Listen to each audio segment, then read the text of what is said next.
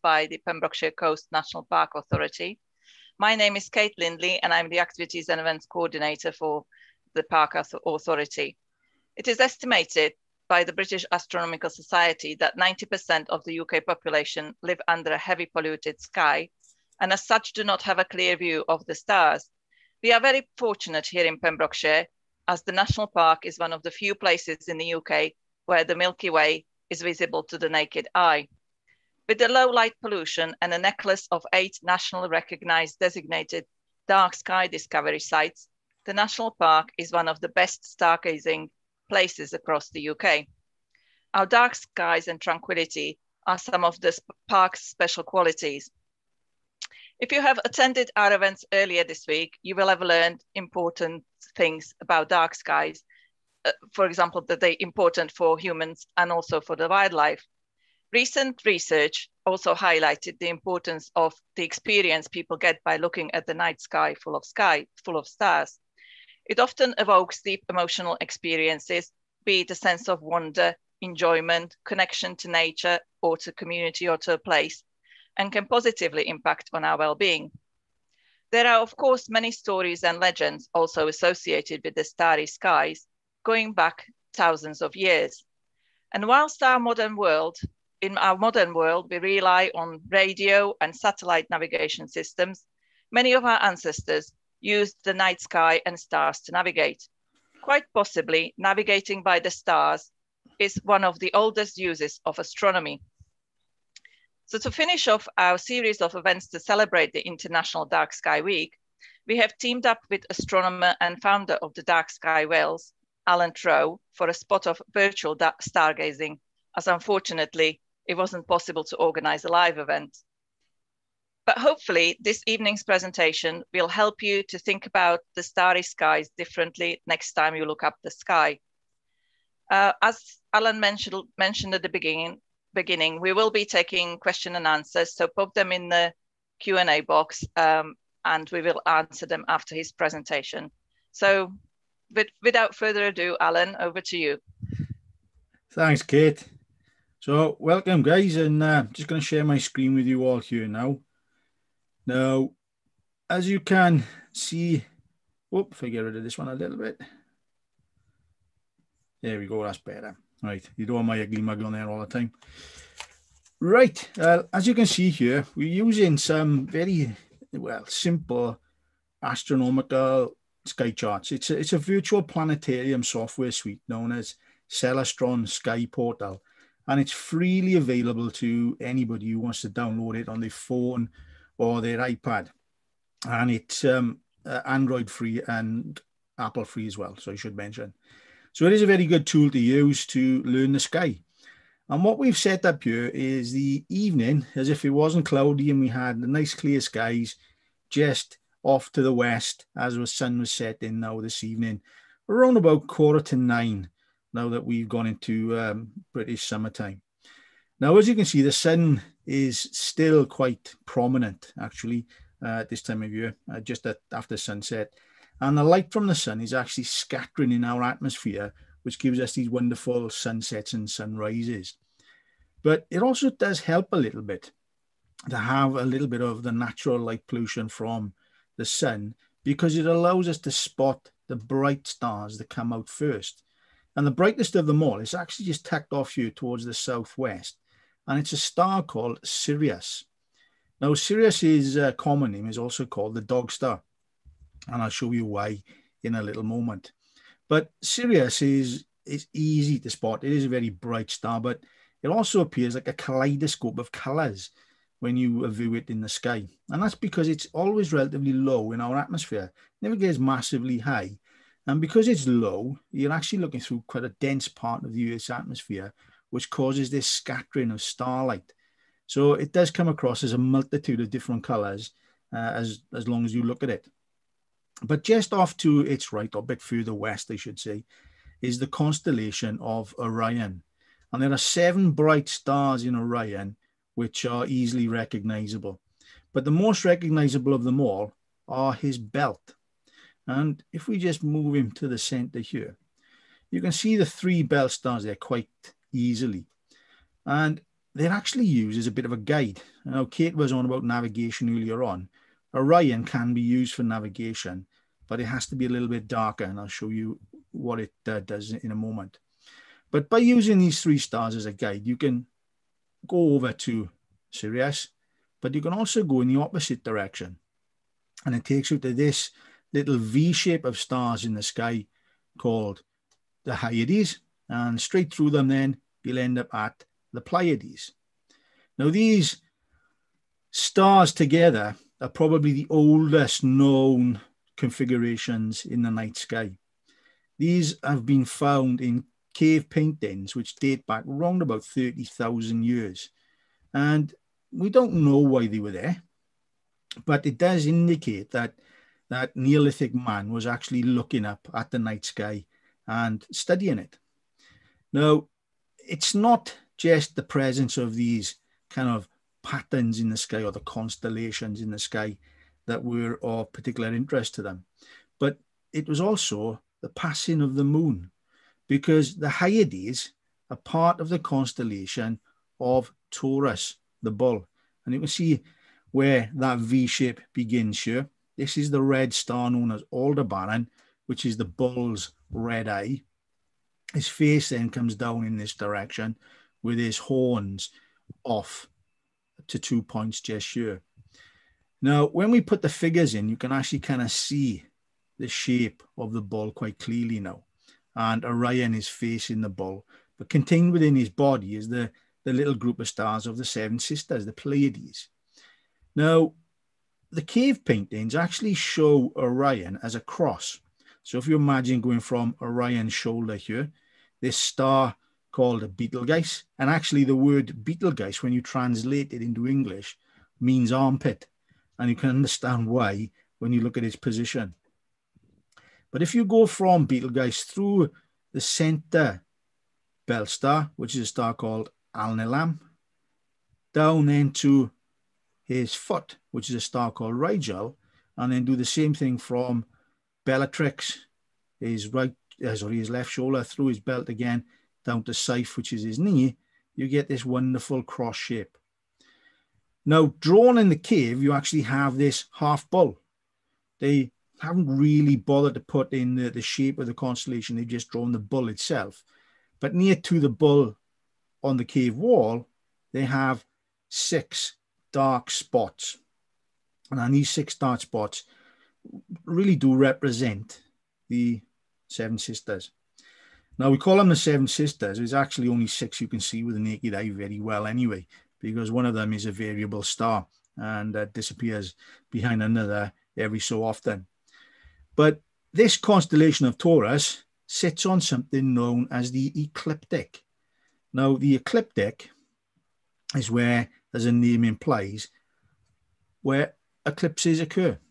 And these eclipses have to occur on this line. It's also, when you think of the name Taurus, the position where you find the constellations of the zodiac, because here we have Aries, we keep going along, you've got Gemini, you've got Cancer, then you go up into Leo. So that position was quite important, because this yellow line here represents the path that the sun appears to take through our sky. It's also where you find the moon, and it's also where you find the planets. Now, the planets and the moon will not sit directly on it all of the time. They actually wander a little bit above or a little bit below, to a maximum of about 7 degrees. And just between the bull's horns here today, we do have a planet, and this one is Mars. Now, Mars, if you get the opportunity to go and have a look at it, it's worth having a little glimpse with your own eyes first, because Mars has faded quite significantly over the last 12 months as it recedes away from Earth. But if you were to look at it with a pair of binoculars, then unfortunately Mars is not going to look much better. It's still going to look like a red dot. It's only when you start to put telescopes onto the planet that you start to see any kind of detail. And still, even with relatively small telescopes, Mars isn't that impressive. It looks more like a a rusty dot rather than anything else. It was only when we started to investigate it a lot more closely with satellites and large space-based telescopes that we got to see a lot of detail on the planet. And in fact, a lot of the features on Mars were discovered by the Mariner spacecraft, which visited there back in the 1970s. Now, some of the features on Mars are quite obvious with the polar capsule, and even in a relatively small telescope, you can occasionally see the white little fleck on the polar regions. But you'll also be able to spot little craters on it, these dark features. You'll also find the Valles Marianis, which was named after the spacecraft. And the Valles Marianis is essentially like the Grand Canyon on Mars, except it's the Grand Canyon on steroids because it's over 4,000 kilometers long and 7 kilometers deep in places. You also get the largest mountain in the solar system called Olympus Mons, which is an extinct volcano. And Olympus Mons stands at roughly around about 28 kilometers high. So it's a rather sizable structure. But Mars has a bit of a checkered history as far as humanity is concerned, because Mars is the god of war. And many cultures around the world have always seen Mars as this warlike character, and probably due to the color of the planet itself. But when we move towards the end of the 19th, beginning of the 20th century, then we started to look at Mars with more powerful telescopes and with a little bit more imagination. And one man in particular, a man called Percival Lowell, decided that he was really going to have a good look at Mars, study the surface of the planet to see what he could discover. Now, Lowell was a businessman, and he actually traveled the world and gained quite a wealth behind him. But his interest in Mars grew as he started to gather maps from around the world and started to compare them. And it was one map in particular which really caught his attention. And it was a map that was produced by Giovanni Schiaparelli, an Italian astronomer working in the Milan Observatory. And that actual map had dark lines which emanated from the poles and ended at the equator. Now, these lines were marked up as canali. Well, the Italian word canali means valley or channel, but the Lowell, it meant canals. And if you had canals, then you had intelligent life on Mars. Now, if you had intelligent life on Mars, then what was that intelligent life going to do? Well, a lot of the professional astronomers of the day and the scientists of the day really did poo-poo his idea. But his idea was taken up by an English author. His name was H.G. Wells. And Wells went on to produce one of the most famous works of science fiction called War of the Worlds. And really the film and book of War of the Worlds inspired the future generations that now take us to the planets. Werner von Braun, the engineer behind the Saturn V rockets, was fascinated by the journey to Mars. The moon was just the side event. But that's easy to find in the night sky at the moment, and it's one that's well worth looking at. Excuse me. But if we turn to the north for a moment, and when you look towards the north, most people think there is a bright star there that indicates where the North Star should be. But in reality, the North Star is quite a faint object to look at. And if you're in a built-up area, for instance, then sometimes you can't even see it at all. So you need something to help you find it. Now, to help you find it, we look for a great bear in the sky. This is called Ursa Major. And at this time of year, Ursa Major is very close to the point directly above your head known as the zenith. So if you looked up, you'd be able to spot the bear in the sky. Now, within the bear, there's another pattern of stars. And this pattern of stars is known as an asterism. And the asterism that we're looking at is known as the Big Dipper or the Plough, or if you're from South Wales, it is known as the saucepan. because there is the handle of the saucepan and that is the bowl. Now it's quite an easy one to spot because these several stars are relatively bright. And once you've found them, all you need to do is go to the end two here, which are known as the pointers, and then just draw a line across and you'll end up at the North Star Polaris. Now, Polaris, as I mentioned, isn't that bright, but it is the brightest one in that region of the sky. So you're roughly going 5 times the distance between the gap of these two stars. So once you get over there, you'll spot it and you'll be able to find it quite clearly. But one of the problems with the star itself is that when you find it, it's part of something known as the Little Dipper. And you can see the Little Dipper quite clearly here. If it'll zoom in, oops, I've gone a little bit hurry. Excuse me, guys. Let's try again. Right. Wonderful technology. There we go. Zoom right in. So if we go back out here, there we go. So when we look at the North Star there, just going to go back an hour and get rid of the pictures a second. Excuse me.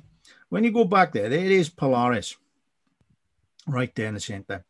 These two stars and these two stars here are fairly faint. So sometimes you can just kind of miss where the Little Dipper is lying. So you want to look for this pair of stars here. Now they represent the end of that little bowl joining onto the handle of the Little Dipper. And once you've got it, then you've also found the little bear.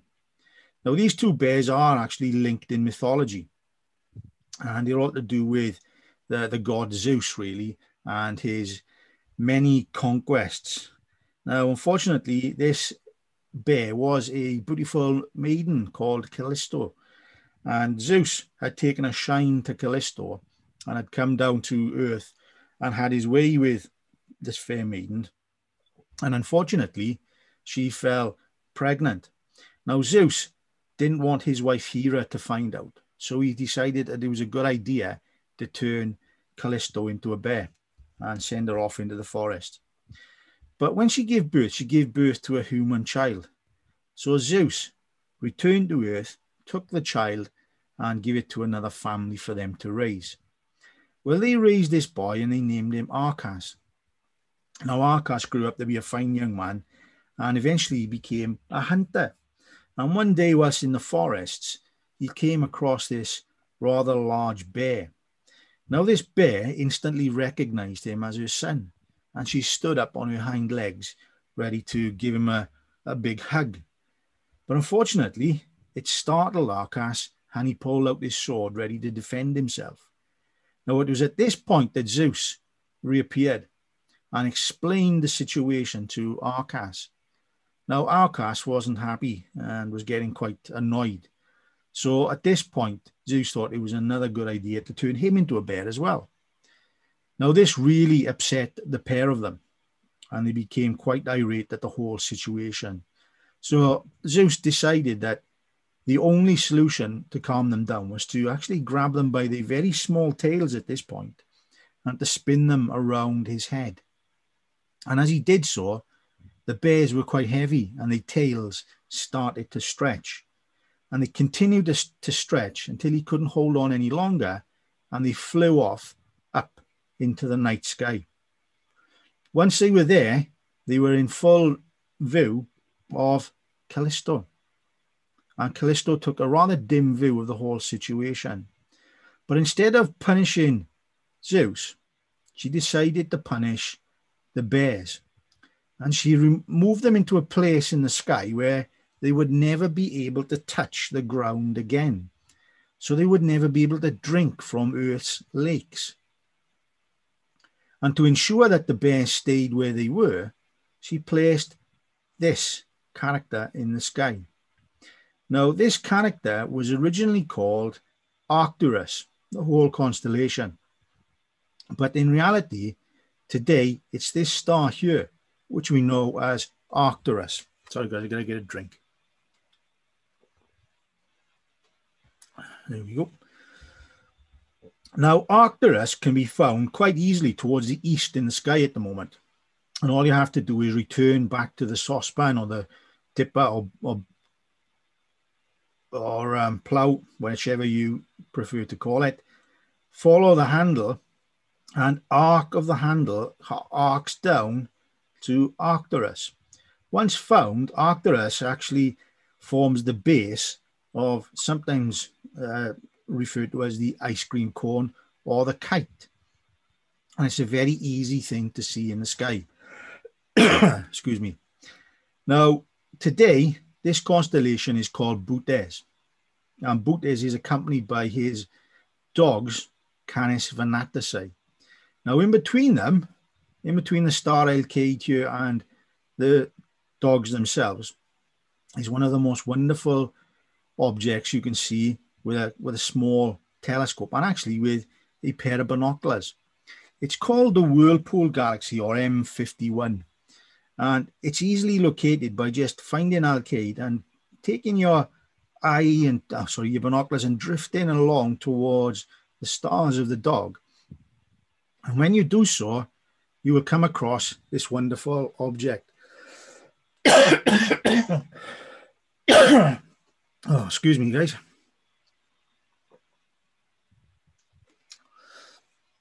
Now, M51 is known as the Whirlpool Galaxy and was actually discovered by a guy called Charles Messier.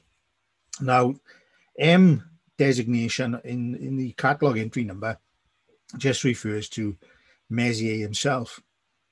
But his catalogue was put together because Messier was looking for comets.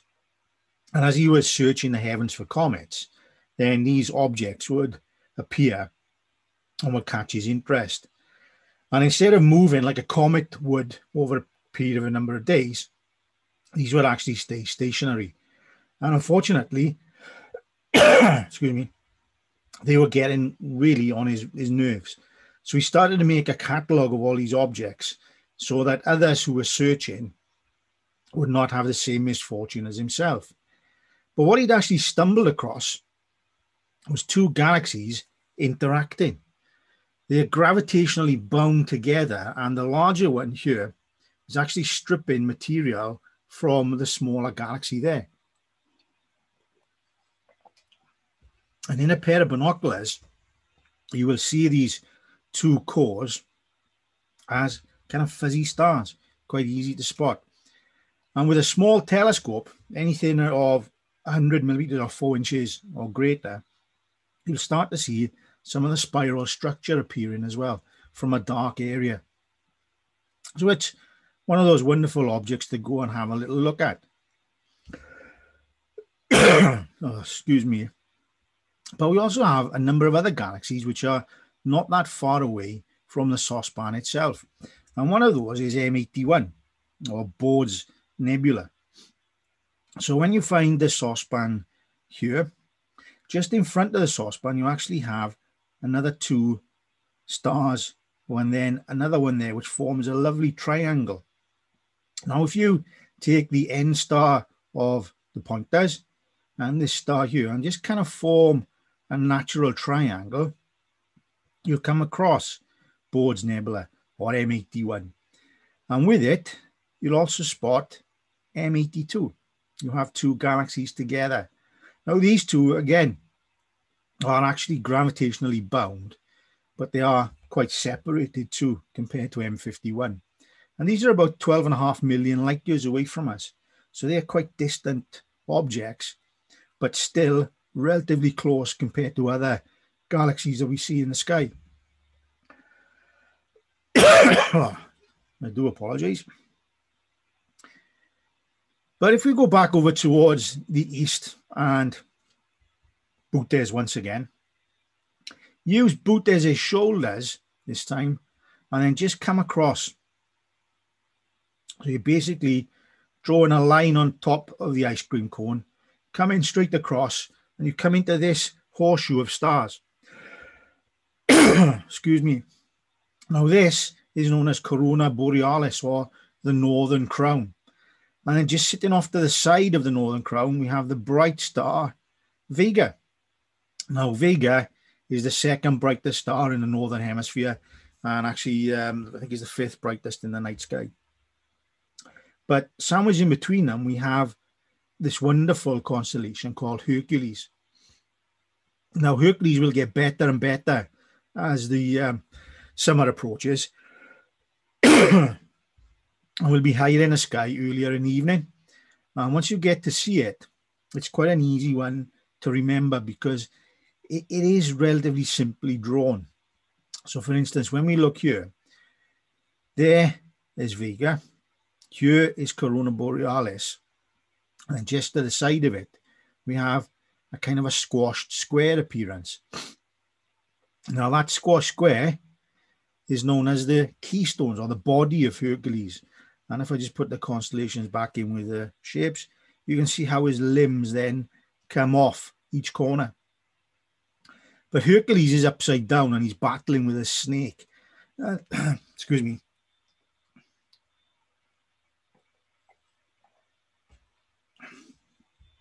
Sorry about that, guys. And this snake is one of Hercules' labours. Another one of his labours is Leo the lion, that was known as the Nemean lion. We'll have a look at that one in a moment as well. But the actual constellation has two wonderful globular clusters within it. Now these globular clusters are known as M13 and M92. Now to find M13, all you got to do is go to the right hand side of the keystones and go roughly 2/3 of the way up, and you'll be able to find it. Now, if you are fortunate enough and you're down in near the Pembrokeshire coast and you've got clear skies, then you will be able to see this one with the naked eye. But if you've got binoculars, it becomes a very nice object indeed to look at. Excuse me. Because when you look at it, what you're actually looking at is a very small area of space which contains upwards of 1 million stars. So it's a very densely packed area. And within that densely packed area, you get this bright core-ish kind of feel about the object with this kind of firefly effect all around it. It's absolutely wonderful and well worth having a look at. And in relatively small telescopes, this is the kind of view that you will see. These individual stars flying around this very dense core area. Now, M92 is located just kind of, if you think of this as the Orion's midriff, and you draw a kind of triangular shape here again, then M92 can be discovered just in that triangle. And again, this is a rather large globular cluster. It's a little bit more distant than M13, and it can be seen to the naked eye, but you do have to have very pristine conditions to see it. But again, in binoculars and small telescopes, it's absolutely stunning.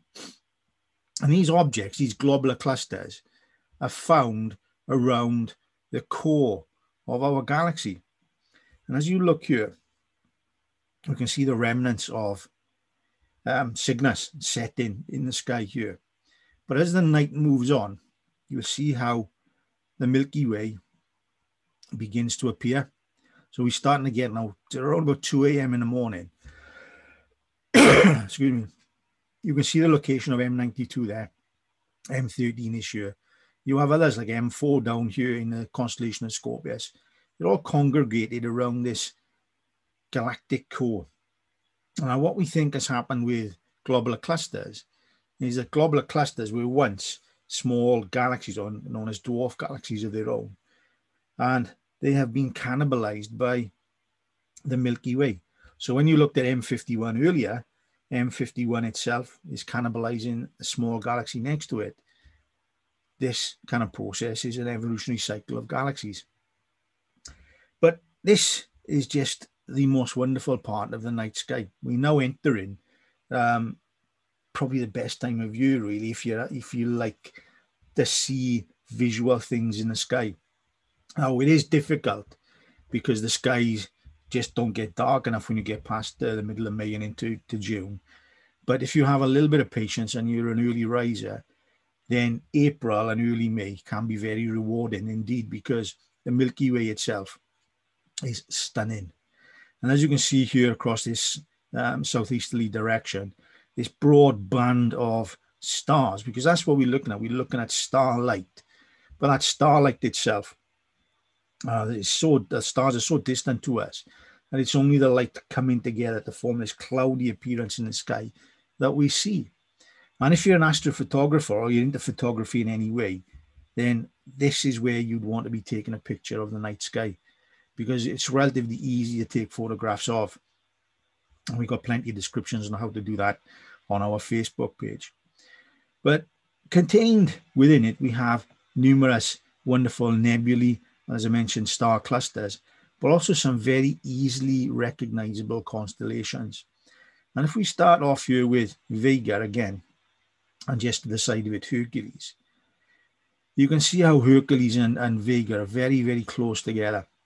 Now, Vega is part of the constellation of Lyra, which is kind of a Greek harp kind of instrument. Now, the Lyre is then sitting above the swan in the sky. And if you start with this star Deneb, and you kind of work yourself down to this star here, which is known as Albiero, and then come off with a pair of wings, you have this wonderful cross in the sky, which represents the swan swimming down the Milky Way.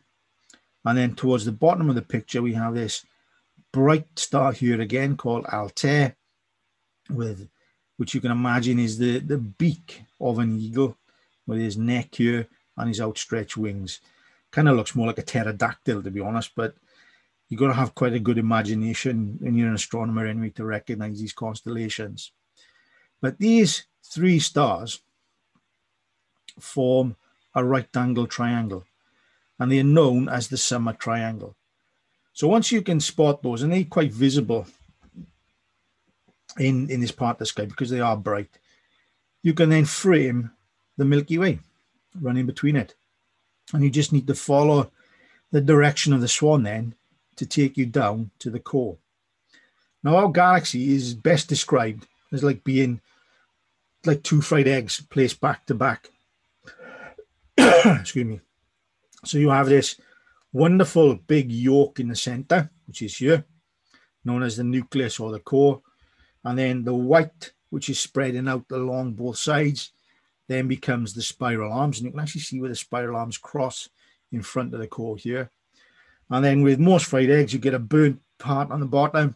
Well, those dark parts can then represent the dust lanes contained within our Milky Way. And all these dust lanes are really is areas where the dust and gas is so dense that the starlight just can't penetrate. And it's where you'll get new stars eventually forming in star clusters. Excuse me. But when you bring the constellations in, you can start to see this wonderful constellation here. Now this one, as you can see from the drawing, is called Scorpius. And contained within Scorpius, we have this really bright star known as Antares. Well, Antares, when you translate the name, actually means challenger to Mars. Because when you look at the color of it, you can see that it's very similar in appearance to the planet Mars. It's also where the ecliptic lies. Now, remember what I said earlier about the ecliptic? It's the path that the planets take as well across the sky. So every so often, Mars and Antares are in a very similar location in the sky. Excuse me. And that is why it gets its name. But this constellation is actually linked directly to a winter constellation, and that's the one we've seen previously of Orion.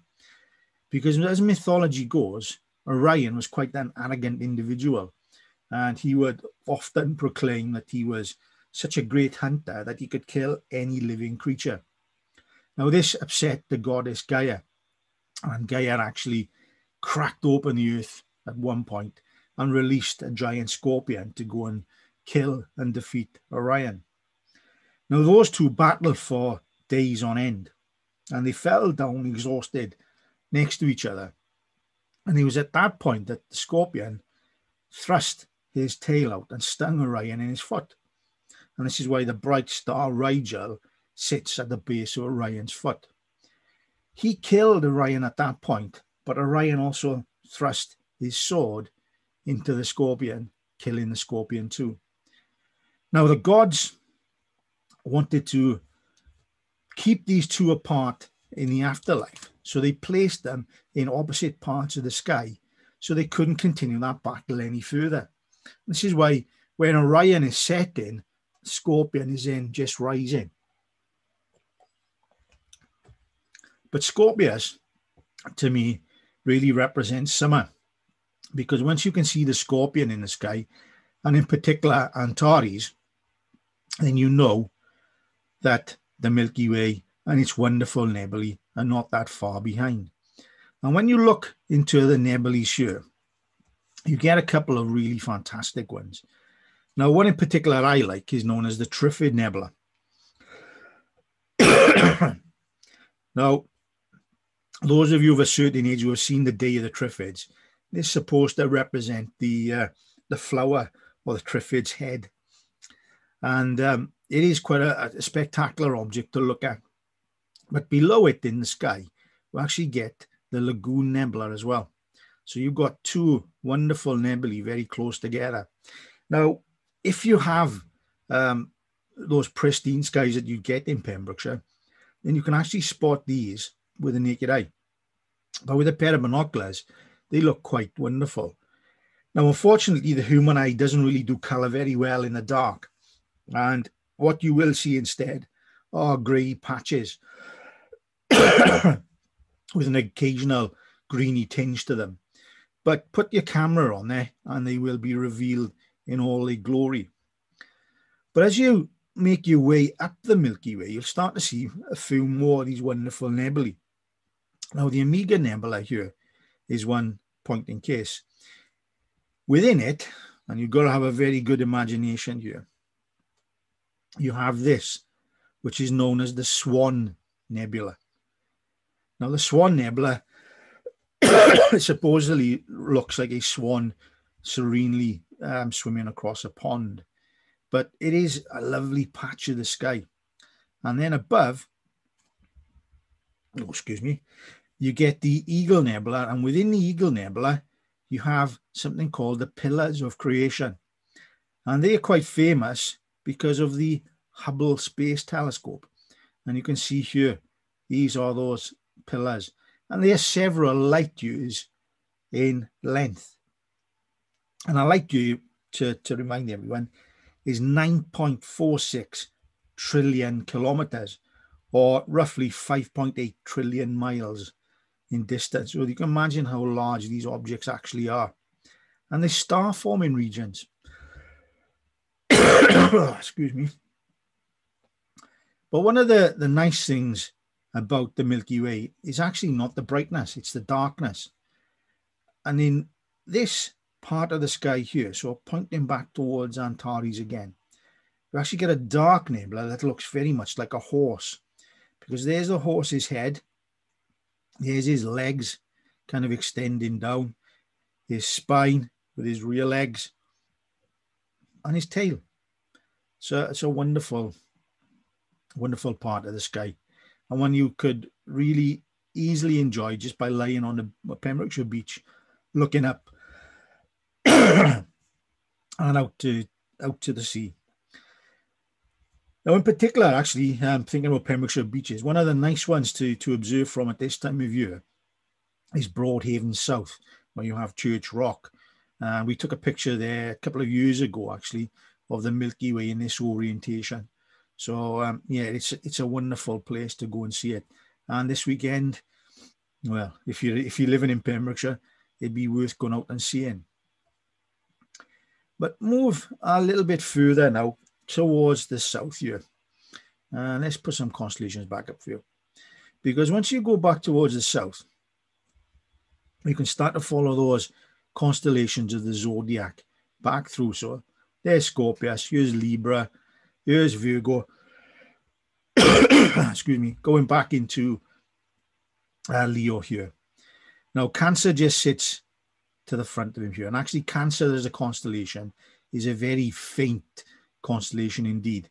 But you can find it by looking at Leo, because Leo has this very characteristic shape to it, where you have the head of the lion here moving down into his front leg. And this is a star called Regulus. And this whole little pattern is known as the backwards question mark, or the sickle. And it's one of the easy asterisms in the sky to find. At his tail, we have another right angle triangle with a bright star Denebola just here. But when you look at Leo, Leo is facing towards Cancer. And then when you look towards Cancer, from a dark area, you'll see a kind of a patch of what glow. It looks like glowing gas to begin with. But this patch is actually an open cluster of stars called M44, or the Beehive cluster. Very easy to see. And once you've found that, then you should be able to trace out the stars that make up the constellation of Cancer itself. But Leo was much bigger at one time, and his tail didn't just stop here. It actually extended up and took in this little tuft of stars here. But today, this tuft of stars, which is demarcated by this kind of L shape in the sky, is known as Coma Berenice, excuse me, or Bernice's hair. And Coma Berenice is the only constellation in the sky named after a real person. And that was Queen, excuse me, Bernice II, who was married to Ptolemy III. Now, Ptolemy III was the instigator of, or the builder, I should say, with his father, Ptolemy II, of the library at Alexandria. So they were very learned individuals. But unfortunately, he wasn't much of a warrior. And when he went off to avenge his sister's death, his wife was particularly afraid that he wouldn't return. So she went to the temple of Aphrodite and offered up her wonderful golden hair as a sacrifice. So when he returned several weeks later, she was so pleased that she shaved off her locks, took them down to the temple and placed them on the altar. So when the two of them went to visit the temple the next day, the hair had disappeared. Now, unfortunately, Ptolemy wasn't quite upset at this point and decided that he wanted answers. So it was down to the head priest of the time, a man called Conan, who came and explained that the goddess had been so appreciative of the gesture that she'd actually taken the hair from the altar herself and placed it in the heavens just here. Quick thinking, I think, rather than having his head chopped off, he made up a lovely story. But we are quite fortunate today now, though, because in this area, we have something called our North Galactic Pole. So when you think of the, excuse me, this is getting on my nerves, guys, sorry. When you think of our galaxy has a north and a south pole. This would be its east and its west plane here. So when you go up, that is where you find the north pole of our galaxy. So when you look in this direction, so kind of like a big triangle between Virgo, Coma Berenice, and Leo, when you look out in that direction, all you will ever see are multitudes of different galaxies. And if any of you remember back to the news last year, we had a picture of a black hole, or the event horizon of a black hole. And this was part of the Virgo cluster, and you can see how many galaxies are now appearing here.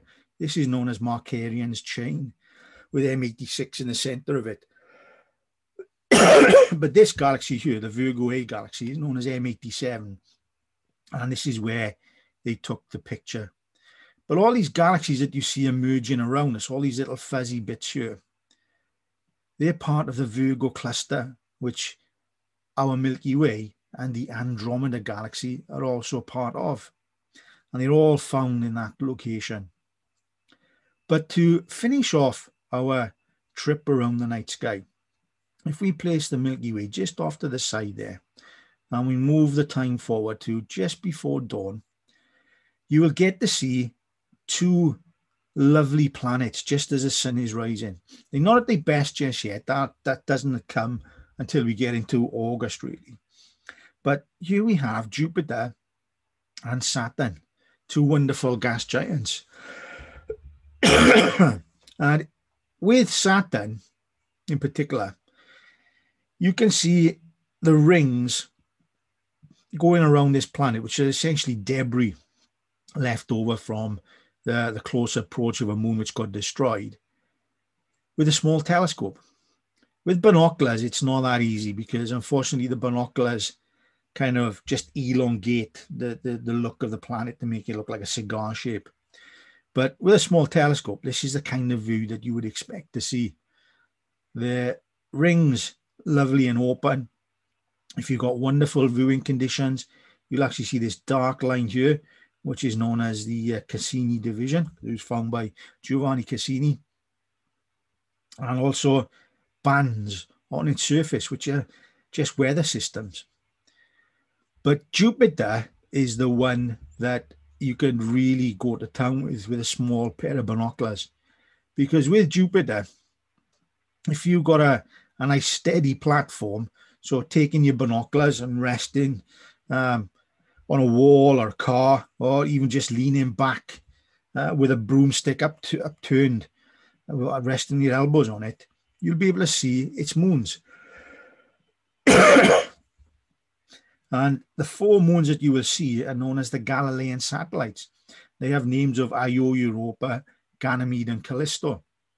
But a small telescope will reveal the wonderful banding on the planet, especially these two, which are known as the equatorial bands. And if you're lucky, you'll get to see the Great Red Spot as well. Now, the Great Red Spot is a storm that's been raging for the last 350 years that we know of. But it may well have been there for much, much, much longer. So I hope you've enjoyed that look around the sky, guys. And I do apologize for the constant coughing. As I was telling Kate earlier on, it had to start today. But if you've got any questions, then please just fire them out. I'll just have a look here. Thank you, Alan, and thank you getting through through the presentation. It's driving me mad. No, it's been really good, fascinating, really fascinating subjects, and I've learned so much. We've got sort of a couple of questions. I think, what was the name of the app you mentioned? Right, the app that we're using, Adrian, and others, it's called Celestron Sky Portal. And I'll put that into the chat here for you. As I said, it's freely available, and it's well worth investing a couple of minutes to download it, because it'll be invaluable when you get outside. Anybody else got a question, guys? I think there's another one coming in. What is the minimum size of telescope you'd recommend getting to get a good look at the stars? Right. Personally, I wouldn't buy a telescope as a first jump into astronomy. The main reason being, when you go from using your own eyes to a telescope, you go from a few thousand stars that you can see all the way up to several million with a telescope. So you get lost a little bit while you're looking for things. So you need an intermediary. And that would be a pair of 10 by 50 binoculars. That gives you a basic knowledge then of the night sky before moving on to the bigger telescopes. And hopefully you won't get too immersed in too many stars all at once. But if you feel confident enough that you want to go for it, then there's a number of different options you can go for. But the most popular one, I would say, would be to go for something like a 6-inch Dobsonian telescope or 150 millimeter Dobsonian telescope. They're very cheap to buy, and they will give you a lot of light gathering capability, and you'll see lots and lots of galaxies and nebulae and planets very easily with them. Yeah, David just mentioned about the 10x50s. Yeah. There's a pairs that we use as a company called Olympus DP1s, and every now and again, if you go on Amazon, they'll be on sale and you can pick them up for about £50. No, Sue, you can't damage your eyes by looking at the night sky with binoculars. The only time you can ever damage your eyes with binoculars is if you looked at an extremely bright light source, which would be the sun or a lighthouse, for instance. Hi, Mike. Yes, I will try and get the transcript posted for you. I'll probably have to put it up on our Facebook page at some point. Or if you want to drop me a message, I'll give you I'll put my email address in the chat here. There we go. So if you want to get in touch with me on chat, I'll be able to send you the transcript later on. They're asking also about the Facebook page, Alan. Right, so it's at Dark Sky Wales, guys. I'll put that one in as well. And would you recommend any other apps that people can have on their phones when they're looking at the night sky? To be honest with you, the Celestron one does it all. The only other thing you really got to bear in mind with is the weather, because obviously there's not much point planning an observing trip if you're going to go out and it's cloudy. So possibly something like Clear Outside, which is an app that was developed by, someone's already put it out there, which is an app that was developed by First Light Optics, a company down in Exeter. Now, it is a little bit hit or miss, so you do have to do a bit of comparison between that and your local forecasts, but it's generally not too bad. Gordon's asking about the stargazing. Well, you've got your 8 designated dark sky discovery areas, which you'll find on the Pembrokeshire website, Gordon. But to me, some of the best areas are down near Stackpole. Now Stackpole is a dark sky discovery site, but go down that area, you get some lovely views across the sea to the coast. Another one is St. David's. We actually got a fantastic picture there a couple of years ago of the St. Justinian's light boat. There we are. I'll try and share it with you now, guys, so you can see it. All right. There's a couple of questions. How is a black hole created, and where would you go from Narberth? Well, excuse me. Sorry, can you say that again then, Kate? Sorry, I missed that one.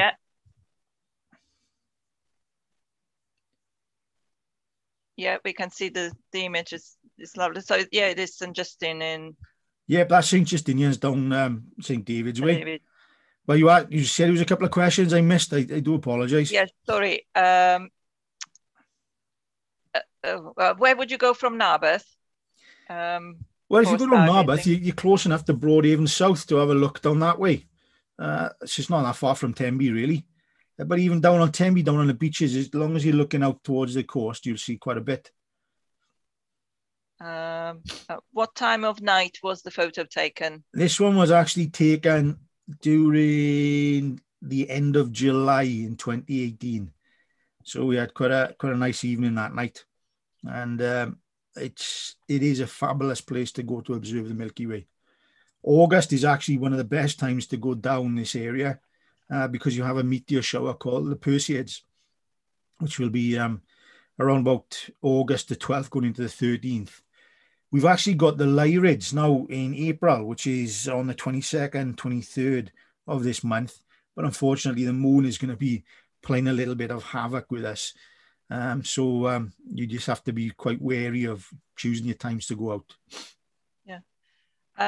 So how far is the Leo constellation from the Earth? Was another question. Well, if we go back, if I share the screen once again, yeah, what have I done with that now? Here we go. So the galaxies in Leo can be up to 65 million light years away from us. So they are quite a distance from us. Excuse me. Anyone want a cough? So when we go back to Leo here, for instance, there's a lovely cluster actually called M6566. And in that cluster, which just falls below the bottom of the triangle there, when you look at these galaxies, you see the triplet. So there's M6566, and that was an NGC number I can never remember. But basically, oh, excuse me, guys. But basically, when you're looking at these things, you're looking back quite a distance now. Excuse me. So M65 here is roughly 35 million light years away. So they're not next door neighbours anymore. They are quite distant. Thank you, Alan. There's a couple of questions about where in Pembrokeshire you'd recommend and have you tried Bulk Gwent. If I could just run through the 8 dark sky discovery sites, because they are accessible, for everyone to go and enjoy stargazing. So the 8 sites are Poppet, Sichpant, Newgale, Keat, Broadhaven South, Scrinklehaven, Martins Haven, and Garnbower. And they all can be found on the Pembrokeshire Coast National Park website. Another nice one to visit actually is Pentrefan as well. Now, I know it's limited space for parking up there, but it's a wonderful spot to get a good broad view of the Milky Way and the surrounding area. Excuse me. Have the Starlink satellites caused you any problems? Simple answer is yes, they're an absolute nuisance. They continually crossing the sky, and he's launching more and more every single day, it seems. Now, from a visual point of view, they're not too bad because you can just kind of try to ignore them. But when you're photographing the night sky now, it's a bit of potluck. You've got to try to time your images between satellite passing, which is very, very difficult. And it's only going to get worse, John, unfortunately. He's got 42,000 scheduled to be launched in the next 5 years. It's terrible. It is. I've got one question from Susie. She's asking, she's been recommended to buy a Meade ETX80 observer, but there are none for a sale in the UK. Can you recommend something similar, please? Unfortunately, Susie, you're going to be struggling to get any kind of telescopes at the moment. There's been a massive shortage during the lockdown because I think everyone has gone out and bought themselves a telescope. But with the ETX80, it's really a small refracting telescope. So anything along the Skywatcher or Celestron range would do you very well. The ETX80 is also, I believe, got a go-to system attached to it. So again, I know there's Skywatchers coming in at the end of this month, so I'd probably go for a Skywatcher version instead. Someone's asking about a black hole. Yes, there was a question. Could a black hole appear close to our galaxy? There's actually a supermassive black hole in the center of our galaxy. So this is hundreds of billions of times the size of our sun. So they're big objects already here. But we also get stellar black holes where large stars, which are anywhere up to 10 times, or greater than 10 times the mass of our sun, will die and they can form black holes as well. So black holes are everywhere that we look in space at the moment. Should we be worried about black holes? No, definitely not. We're not going to get close enough to one to cause us any problems. I think that's just, yeah, I think we've answered all the questions. I'm just double checking. There are a couple of nice comments from people. A lot of thanks. Oh, there's one now. When looking at astrophotography, are there particular settings needed? Right, Chan, for astrophotography, yes, there's going to be. You really need a DSLR for a start. So we use Canons here, but there's Nikons and Sonys and all sorts you can use these days. It's best to use a prime lens if you've got one, so something like a 14mm lens. But if you haven't, then you can use the stock lens that comes with the camera. but you want to open it up as wide as you can. So the stock lenses tend to be 18 to 55, something along those numbers. So if you open it up to 18 and then focus to infinity, or focus on the brightest star that you can see, and then just don't touch your focus at all after that. So make it manual. Then put your camera into manual mode. Set it in for 20-second exposure. That's something like an ISO 3200 or 6400, and then just leave it go, and you should get some quite reasonable results. We've also, like I said, if you go on our Facebook page, there's always a little descriptions on how we're taking the pictures as well on there, so you can pick up some tips from that. Thank you for answering all those questions, Alan. That's okay. Yeah, we've had some lovely comments. You know, this has been really interesting and inspiring. I've loved all the histories and stories. Thank you so much. Thanks. That was brilliant. Lovely comments. So I'm very, very pleased for how this evening has gone. I don't think we've got any more questions. So maybe we should draw it to the close. There's a nice one from Danny. Thank you for a fabulous presentation. Can't wait to be back in Pembrokeshire. Hope your cough is better soon. It's only started today. You know, we better get a test. I hope not. Oh, I've already had COVID at the beginning of 2020, so I definitely haven't got that. Yeah, so a lot of lovely comments. So, on behalf of the National Park Authority, Alan, thank you very much for this lovely presentation. It's been really inspiring, and I hope, you know, seeing by the comments as well, that people very much enjoyed it. So everyone, thank you for joining us here tonight, and I bid you all good night. Nos da. Nos da, everyone. Nos da.